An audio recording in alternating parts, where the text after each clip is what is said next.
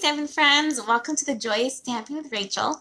I'm Rachel Coon and it's Fun Fold Friday. Today I'm making a fun peekaboo corner card using some celebration paper and a new stamp set. Go to hold while I flip and we'll get started.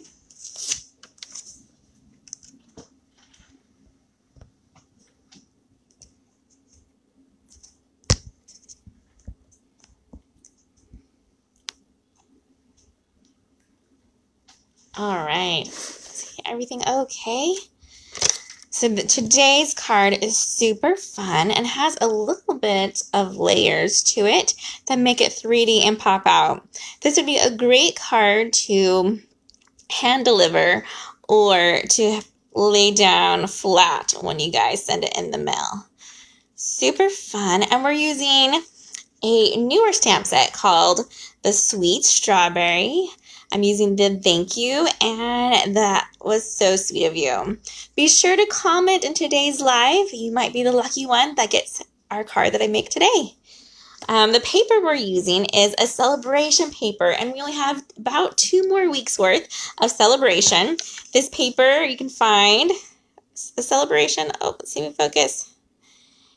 In the back of this catalog, and it's a $100 item, but it comes with a stamp set and the paper. Let me show you two real quick right here. It's called the Very Delightful Designer Series paper, and I have been loving this paper. You probably are sick of me showing it, but I love it, and it'll be gone soon, so I have to show it as much as I possibly can. I did want to show you this cute little box also that I used making the paper.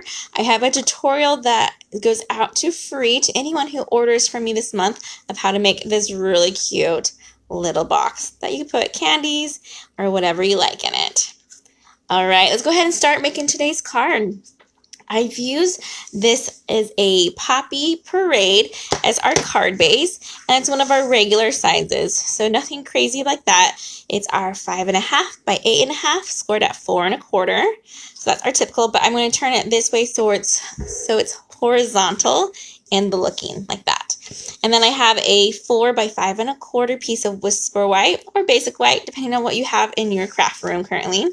And then I have a 3 by 4 of Basic White, and our DSP is measures the same size as our white for the inside, which is the 4 by 5 1/4.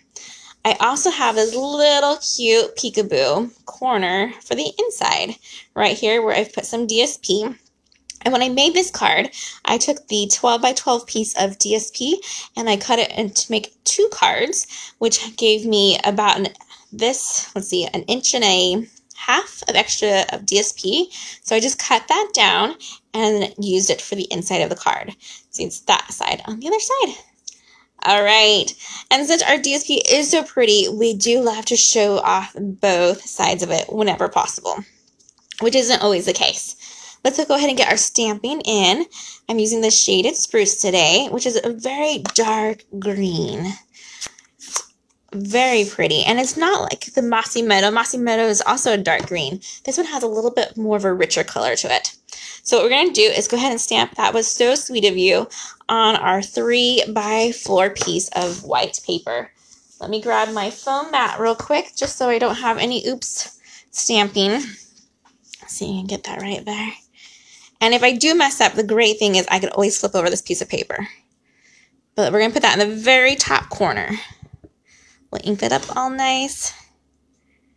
Right about there and press. Oh, that turned out great. No flipping that. That looks awesome.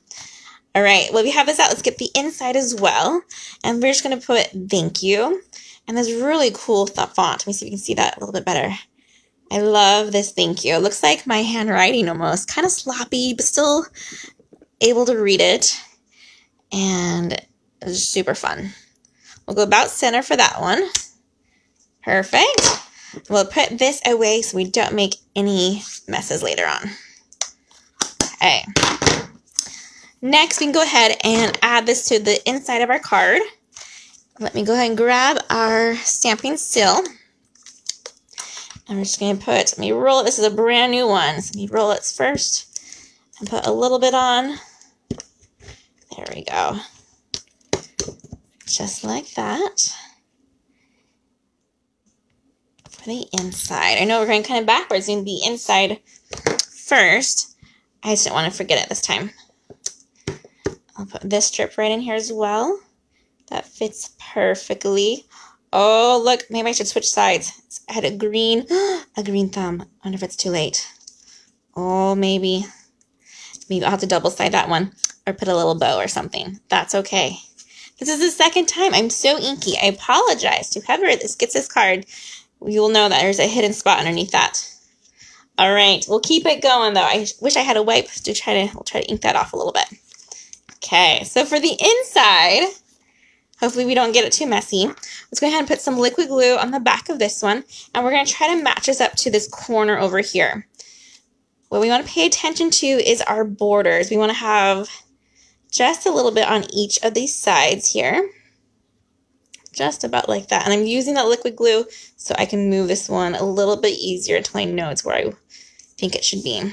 Next, we're going to take our bone folder and decide which corner we are going to put for over here. Let's go ahead and use this side here. We're going to flip it over, take our bone folder and our thumb, and we're going to put it on our paper and just kind of start to curl it, just like that. And just do it a handful of times, just to start that curl. Kind of see that right there? That's how our curl's coming up. Let's do a little bit more just so I can break these fibers up just a little bit. Okay.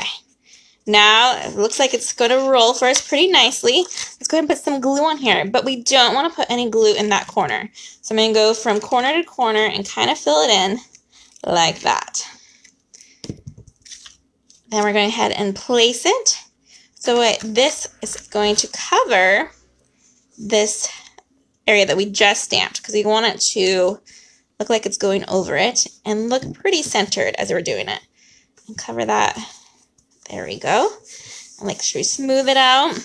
Then let's grab our glue dot.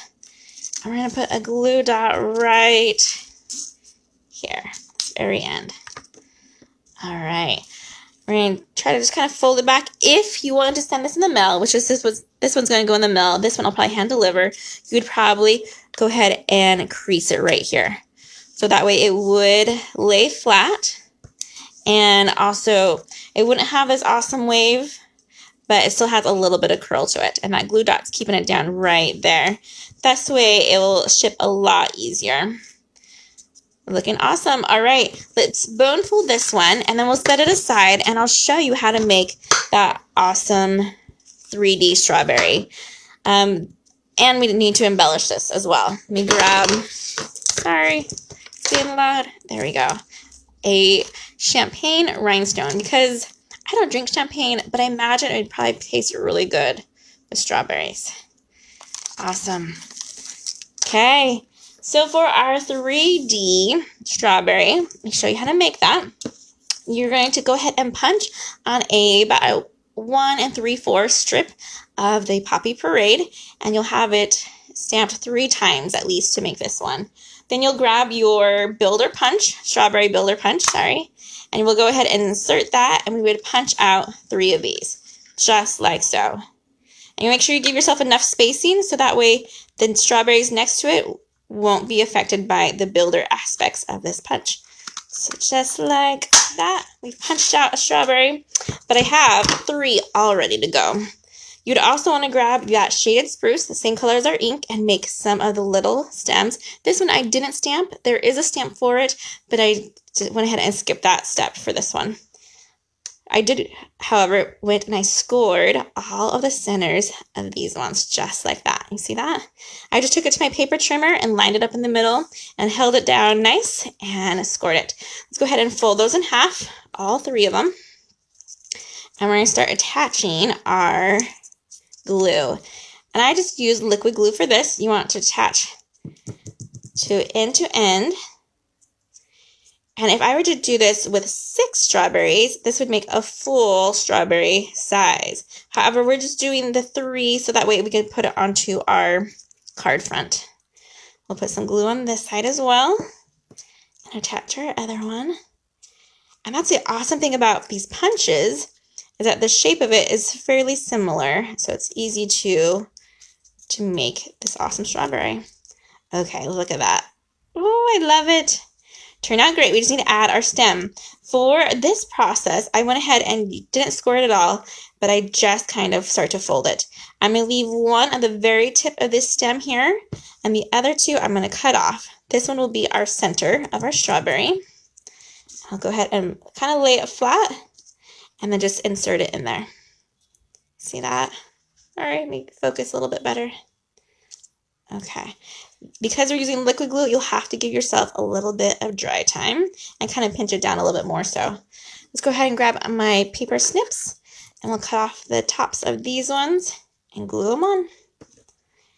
If you're worried about the strawberry staying on, you could always use a stronger adhesive for the inside. I think I just used liquid glue and just let it dry.